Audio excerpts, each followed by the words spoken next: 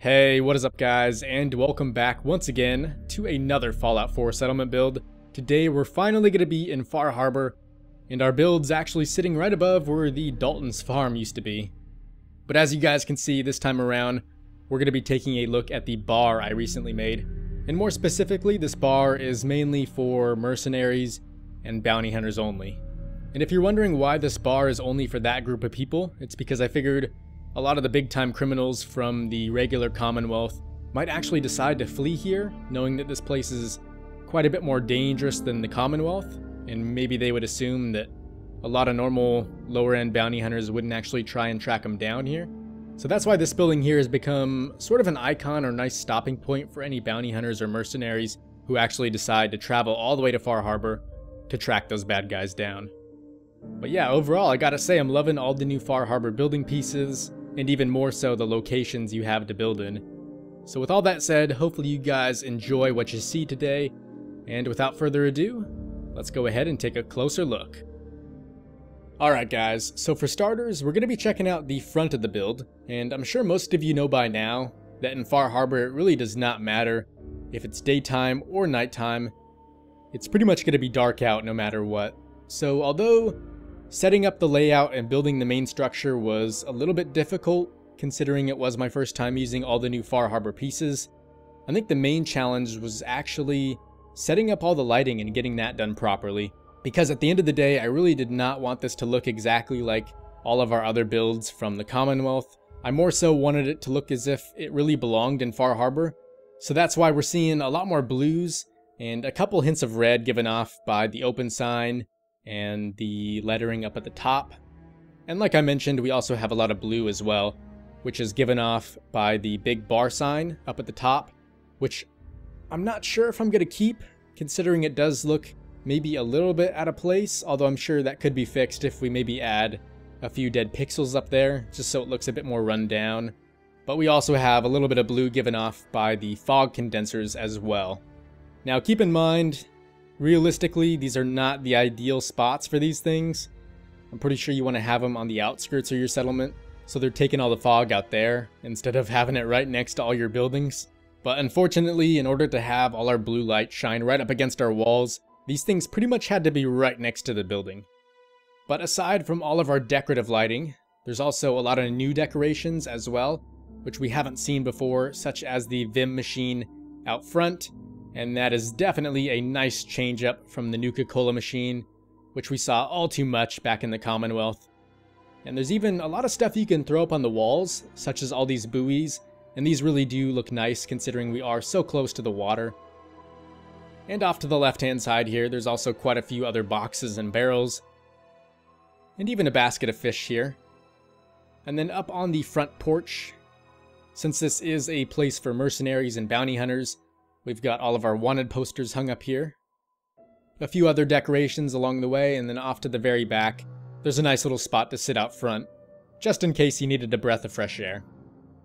And now moving inside, as you guys can see, this is definitely the most open area of our whole build, and that's sort of a good thing and a bad thing at the same time, since it does mean we have a lot more space to work with, but it also requires us to be able to fill in all the blank and boring areas.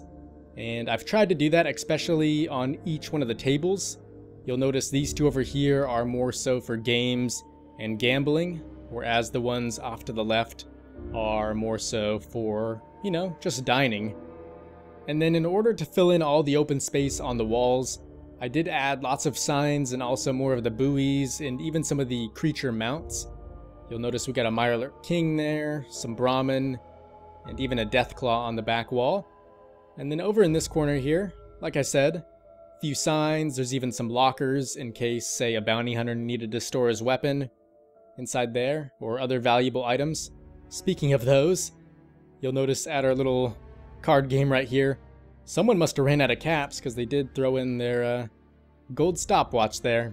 But yeah, little details like those are really something you want to try and get down on your builds.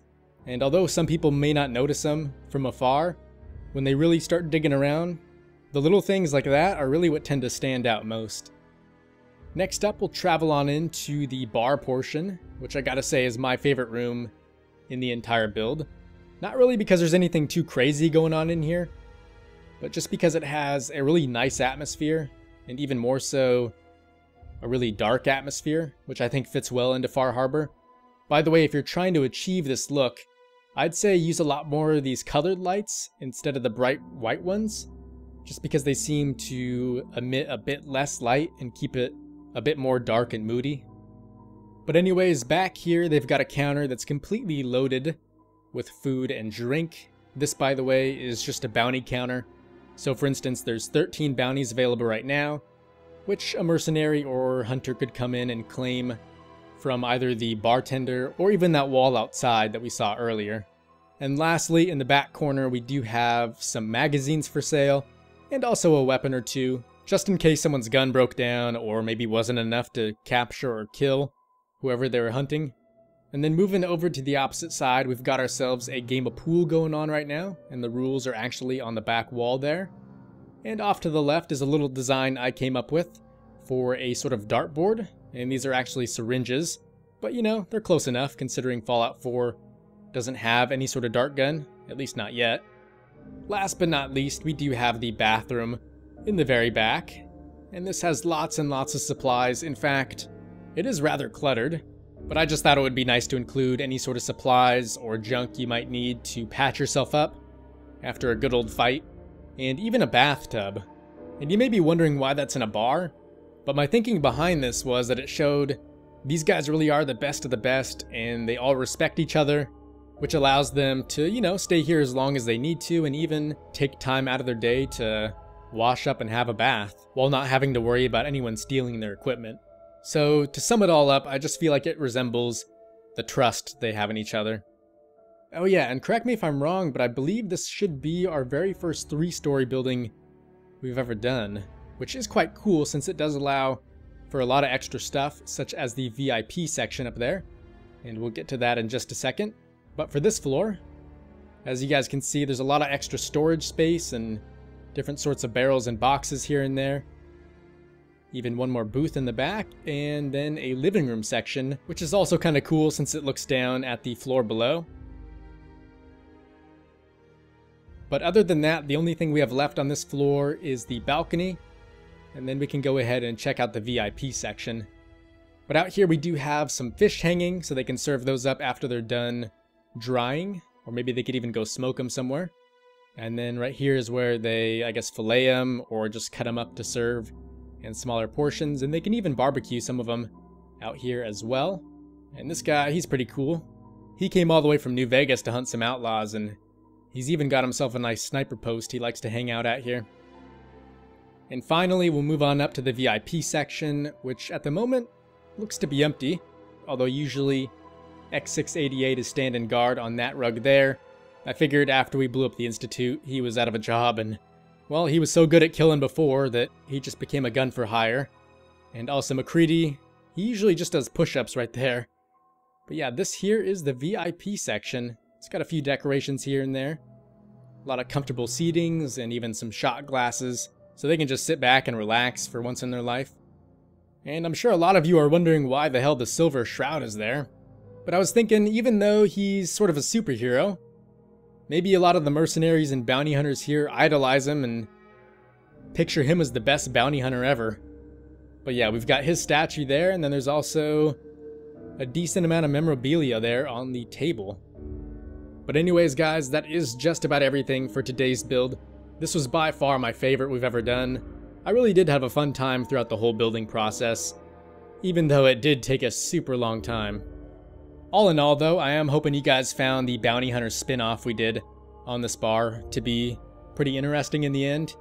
I just feel like so many normal bars have already been done, so that's why I tried to give this a new, fresh, and creative touch. But anyways, guys, thanks again for watching. I really do appreciate all the support. Be sure to let me know any suggestions for future builds, and as always, I will see you in the next one.